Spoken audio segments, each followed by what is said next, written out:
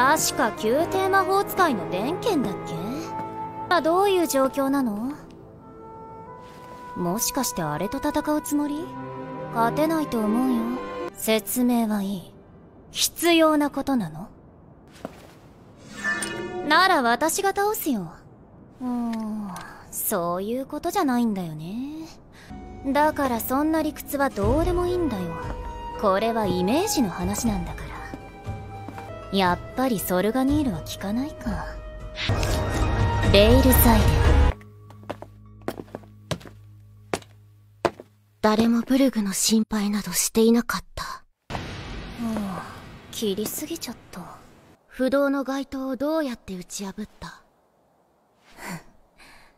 イメージの話だよ。布っていうのはさ、切れるものなんだよ。切れて当たり前のものだ。